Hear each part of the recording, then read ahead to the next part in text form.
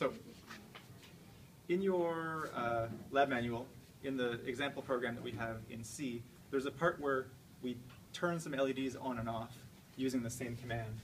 And we use this weird syntax that's like, there's a register P1 out that controls the LEDs, among other things. And we just do, I think it's this, right? And the comment just says this toggles the bits. And so why the hell does that toggle some bits? It's pretty mysterious.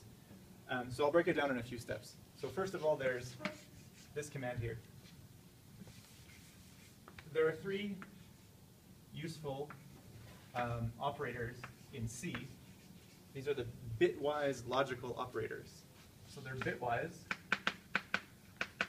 in the sense that if you have A hat B, and A is some bits, and B is some other bits, it does them bit by bit. So you could actually write them one on top of the other, and the result down here is as if you were doing them for the single bits using that operator. So that's what bitwise. Logical just means that it's like and, or, exclusive or, and stuff like that. And operator just means it's like a special symbol in C. Now, in our case, in the example I gave, you were actually seeing the hat equals. So I'll briefly explain that one. That part's easy. If you have two numbers, let's pretend these are numbers, and you have A plus B, in C, that's pretty clear what this means, right? You can make C equal to the result of A plus B. But often, you just want to have A be increased by some amount, like 10 or something, right?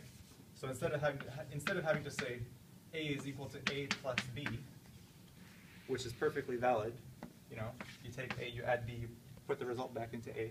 There's a special shorthand that's just plus equals B.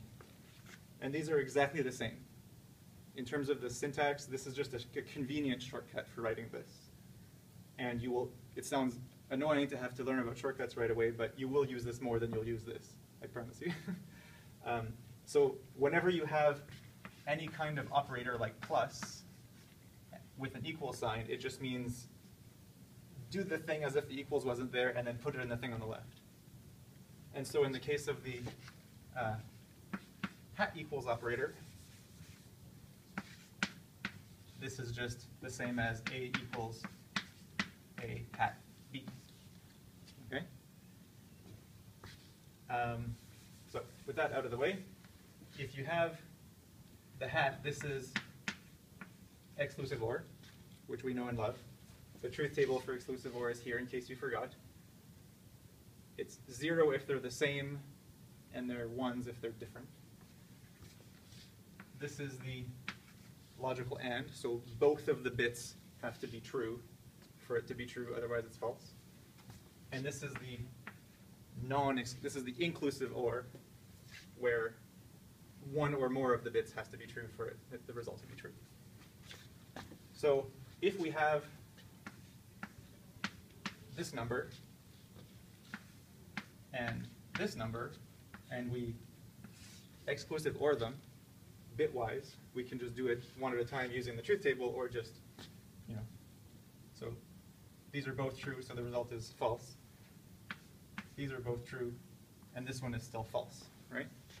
Now you can think about it logically as a bitwise thing, but the more convenient, like intuitive understanding is you take the you look at the first number, and then in the second number, wherever there's zeros, this and this, you just copy the number from the first one.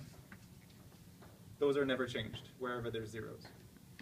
Where there's a 1, in the case of exclusive OR, you just flip it. Wherever there's a 0, that turns into a 1. Wherever there's a 1, that turns into a 0. Okay? So that's with just the regular hat. But if this was a hat equals, then you can see how this number gets stored wherever this came from. This is getting complicated with all the arrows, but I'll write it more succinctly here. If A starts off as 0, 1, I'll actually flip the order of these because it's a little bit easier to think about. If A starts as this, and then you do A hat equals 0, 0, 1, 1, this is the same as writing A equals 0101 or 0011, which is to say, I just flip the order of these ones. 0, 1, 1, 0. Wherever there's zeros in the thing that you hat equals with, the zeros mean don't touch the original thing. Wherever there's ones, it means flip it. So to get from this to this, to get from the original A to this, wherever there's zeros, you leave them the same.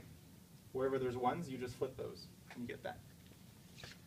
And so that's why when you do P1 out, hat equals 0x49. Was it 49 or was it 41? I think it was 41. Because 0x41 that's in hexadecimal, right? In binary, that's actually 0, 1, 0, 0, 0, 0, 0, 1. This happens to correspond to P1.0, P1.6, which are your two LEDs, right? So when you exclusive OR equals with that magic number, everywhere where there's zeros in P1 out is unchanged, but wherever there's a 1, which are the ones that are connected to LEDs, those are flipped to 0, so they're toggled off. But if they were off, if they were already 1s, then they're toggled to 1. Then they're toggled to zeros. So that's why this hat equals with a typed in number is the flip the bits operator. The other ones, and or, have similar uses. I won't go through the exact details here. You can work it out on your own as an exercise, but you can see how with the and, most of them turn off the bits, and with the inclusive OR, most of them turn on the bits. So you can use these operators as, as operator equals in a way that allows you to set. So this one toggles certain bits, and then you can use these to make certain bits always go to 1 or always go to 0 without touching any of the other bits in the number. You kind of have to play these games because in C you don't get, well, in general you don't get to talk to individual bits, right? You can only talk to bytes at a time. And so by using these schemes where you XOR and do stuff with certain magic numbers, it allows you to, twiddle single bits here. By the way, if you're looking this up on, if you're Googling for this stuff, this number can often be called a mask.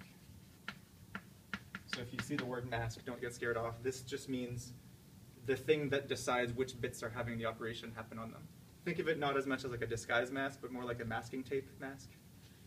These ones have masking tape over them. These ones don't. And then you throw a bucket of XOR solvent on it, and it XORs the stuff that wasn't masked off. That's the gist of it. Hopefully that made sense. I'm done. Thank you. Thank you.